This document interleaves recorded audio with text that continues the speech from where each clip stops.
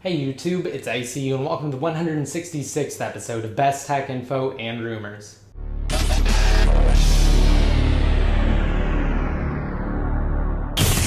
Alright, to start off I just want to say that a lot has happened this week, so I'm just going to briefly summarize, and I'll have links to everything discussed in today's episode down below in the more info, so you can check it out there and get some more details on it.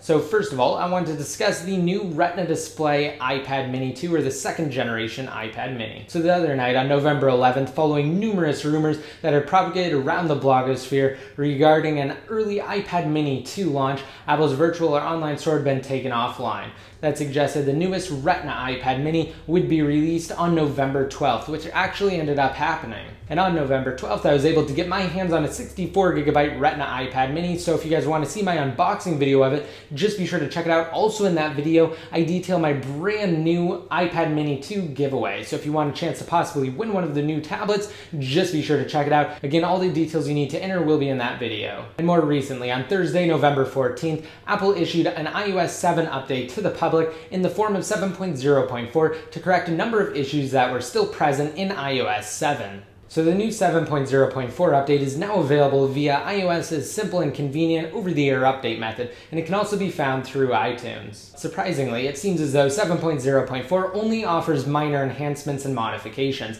the most notable being a solution for failed FaceTime calls. And as far as jailbreaking is concerned, I have a detailed video on 7.0.4 and how it will affect jailbreak development of the Evader's new and upcoming iOS 7 Untethered utility. So just be sure to check that out if you want more details.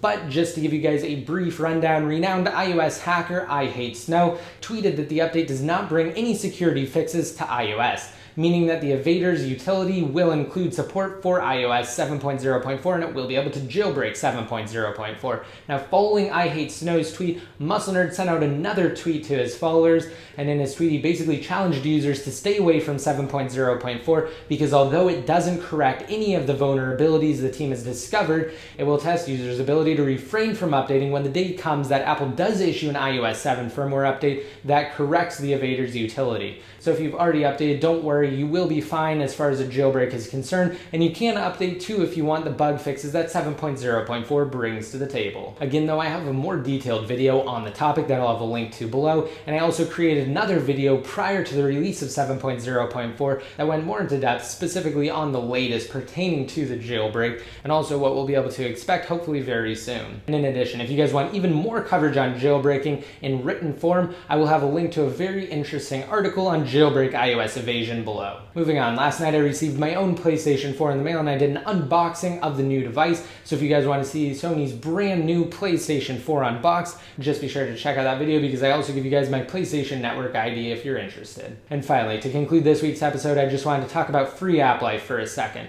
Now, as most of you know, Free App Life is a collaborative effort between myself, Marcus from Webland Installer, and Adrian from Jailbreak Nation and iPod Uplink, and we've been working very hard on the service. Essentially, it's a sponsored app and redemption service to allow users to download sponsored applications, earn points, and then redeem those points for various gift cards, prizes, including paid application codes for free for Apple's App Store. So if you have yet to sign up for Free App Life, just be sure to do so. I'll have a detailed video guide for the service below. Also, keep in mind that we are working very hard on it around the clock, and we're adding new features all of the time, and we're also fixing various bugs that we encounter. So just be sure to sign up. After all, it is free. Now, as far as my recent $100 Amazon gift card giveaway is concerned, I have randomly selected a winner and they've been contacted. Now, if you want a chance to enter another $100 Amazon gift card in this video, just be sure to rate it up and hit that subscribe button to be notified every time I release new videos, and also leave a relevant comment down below in the comment section. If you don't know what to leave in the comment section, try answering the question of the day.